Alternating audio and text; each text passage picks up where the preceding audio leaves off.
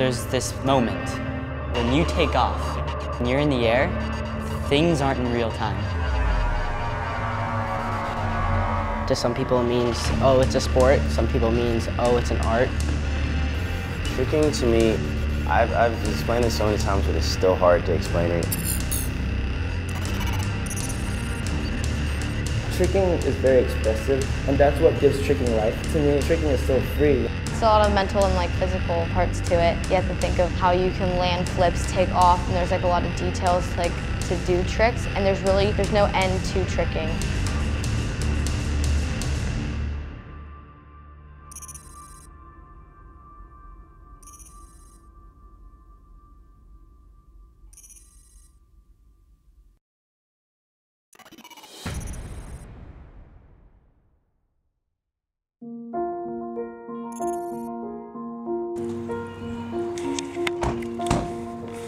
Some of us were a little sleepy, but we all made it in the end. I think only one of us, actually. I'm still sleepy. To someone who doesn't know at all about tricking, how would you explain it? It's a mixture of everything your mind can possibly conceive of. We've got martial arts in here, we've got breakdancing, we've got gymnastics. Literally, we have video game moves. We have cartoon moves. We have everything in the world that has some type of like action in it is mixed into this sport. The most important part of tricking for me is the community. I've got to meet so many awesome people around the world. In Israel, in Europe, in America. How often do you guys see each other? Actually, pretty often. I saw him in July. Yeah. Being able to train with these guys, it furthers your skill and makes you want to push harder because these are like the best of the best from all around the world. When did you cut your hair? When did I cut my hair? Yeah. That was back in 2010. I was doing my mandatory military service in Finland, so I had to have really short hair. Now I'm probably gonna grow it back again.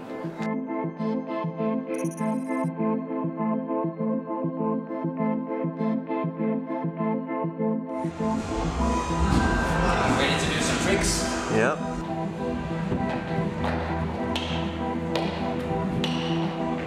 I got started when I saw a video on the internet and I couldn't do anything. I couldn't even cartwheel, so it's been a long road from there.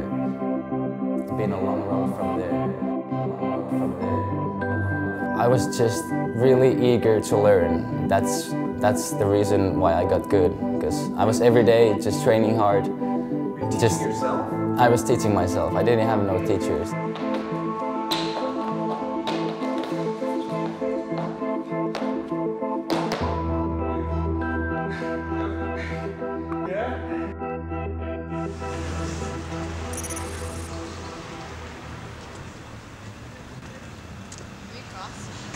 And now?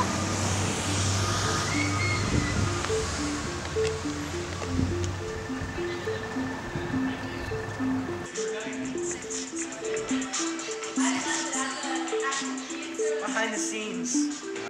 I'm more known as a girl for like my tricks because there's not a lot of girls out there that are doing like the higher level tricks like guys are doing.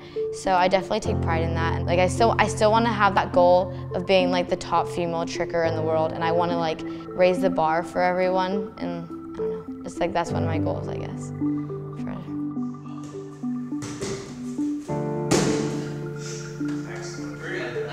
A lot of times girls get into tricking and they do something simple and everybody congratulates them right away and says, that was pretty good for a girl.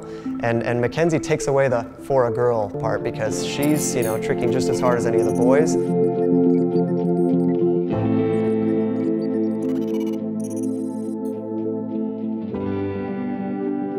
Mackensi will beat you and she's a girl and, you know, people better get used to it. Right there. You know how precious this is? This is how I make my money. Okay. What money? Can you hear me? I can hear you. Do that? Yeah. So cool. I started martial arts and I never heard about tricking. Like, to me, when I saw somebody do a backflip, I was like, wow, these guys are just throwing their bodies in the air and doing whatever they want. No, it's beyond that. Like, it's how you feel about a certain trick and how you do it and what's the intent behind it. Any other people that inspire you and like? Oh yeah, definitely. Like, I think everyone who's like a top tricker or even a tricker in general inspires me really, like in different ways. Like Michael Guthrie's now doing quads. Like I never would have thought a couple years ago people would be doing like triples and quad swings and stuff. It's like, it's crazy.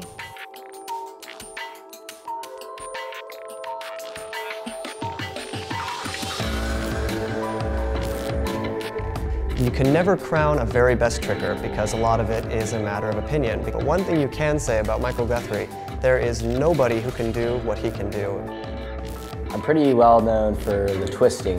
I was the second person in the world and the first person in America to land the triple corkscrew. Tricking is very expressive. Not everyone's going to be tricking exactly the same. That's what gives tricking life to me, is because everyone tricks so differently. My style, it's a lot of martial based. I try to rep martial arts as much as possible. Andy Lee's execution is the next best thing to perfect. When you watch him perform a kick, it's got full extension, full power. I wouldn't say I'm necessarily good at tricking.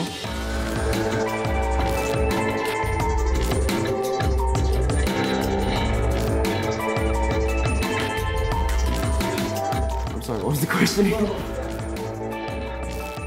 I actually was a dancer before I ever started tricking, and kind of a backyard tumbler. I literally started from watching gymnastics and cheer competitions on TV at the age of 5, and then going outside to the concrete and wanting to do it. And I busted my ass a lot of times, but I just wanted to do it, so I kept working at it.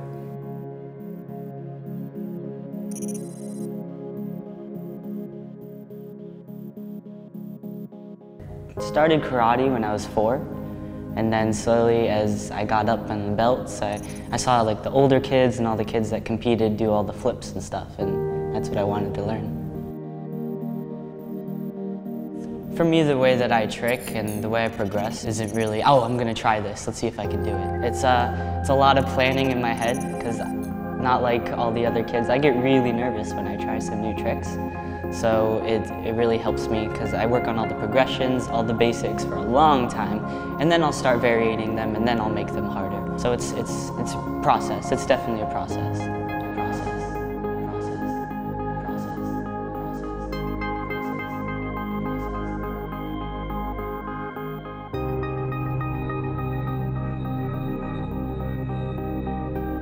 can't really do anything and be good at it unless you really have the heart and desire to like want to do it.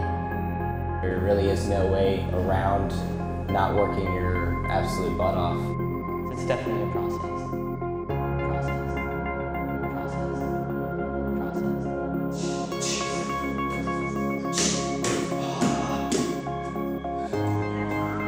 Whenever I'm angry or whenever I'm just disappointed at something, like I'll go trick. I feel like it's a way like I can just be myself and show how I feel.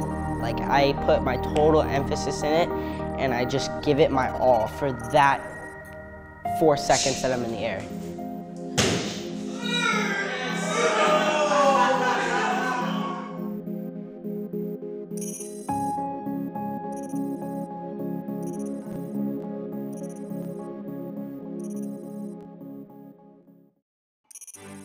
I would consider tricking to be like my religion. It's my getaway, and it's everything to me.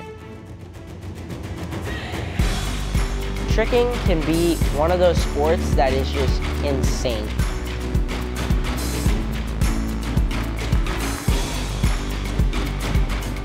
I don't have like an exact goal, but if I'm able to inspire someone else, I'm happy.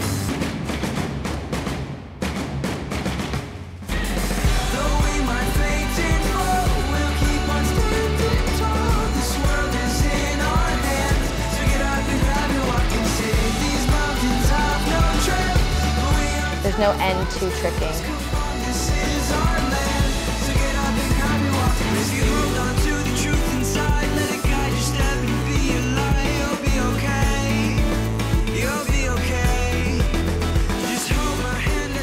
And really, it's crazy the dedication that people put into tricking, and it becomes more than just a sport.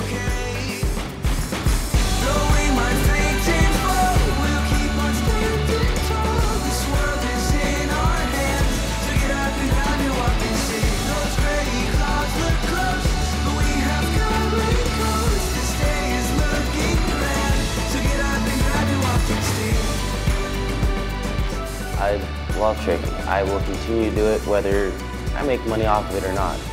If I make money, fine, cool. If I don't, I'll still be in my backyard in the middle of the street training, tricking, just because it's something that I love to do. I think that tricking has nowhere to go but up. It should continue to grow. You know, I think every last person who finds out about tricking and gets involved in tricking is somebody who's valuable to the practice or could potentially be. If you know about tricking, it's because of everybody who came before you who helped it grow to that point, and I want to keep it going.